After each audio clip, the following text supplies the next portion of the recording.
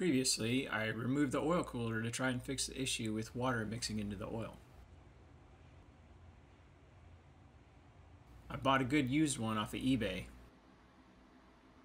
I inspected and reassembled with some silicone-based grease to help prevent more corrosion.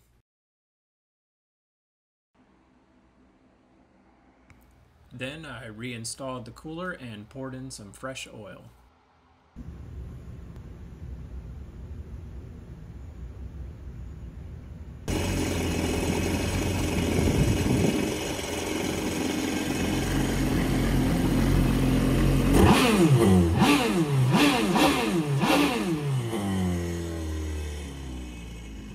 Did a quick run on the hose before a leak test.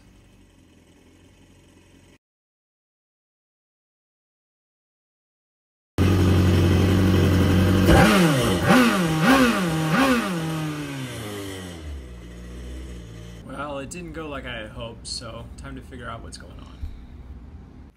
I removed all the exhaust to inspect it and see if I had any clogged ports due to salt buildup.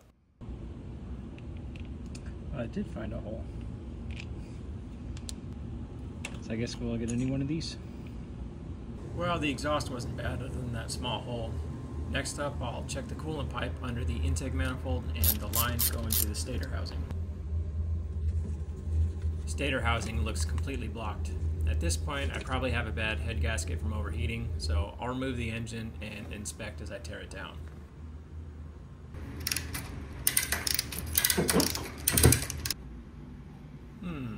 That's not supposed to look like that.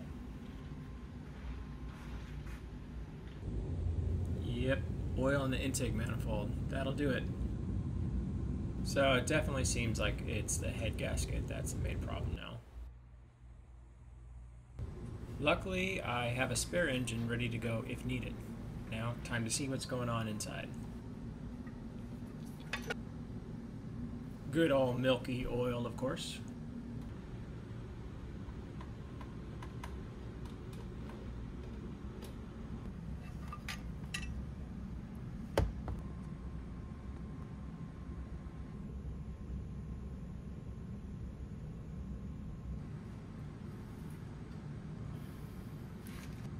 Cylinder walls and pistons look to be in good shape at least.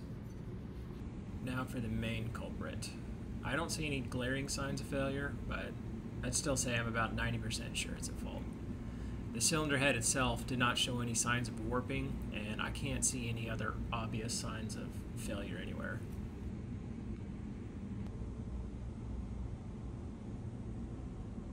I'm just going to go ahead and inspect the bottom end and see how bad the stator housing clogged as well.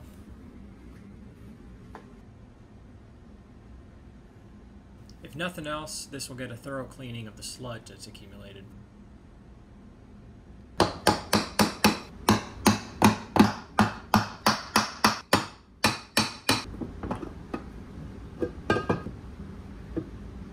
As expected, the main bearings look great, and I'll definitely be reusing everything in the bottom end.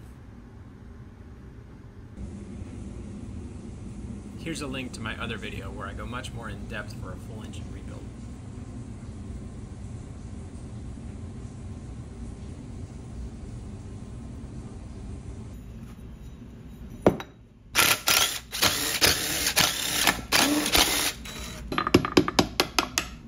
Well, that's no good.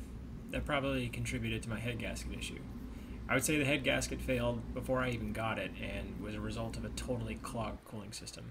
In any case, I'm going to set this engine aside to build later. For now, I'm going to be using this spare engine and getting the ski up and running again shortly.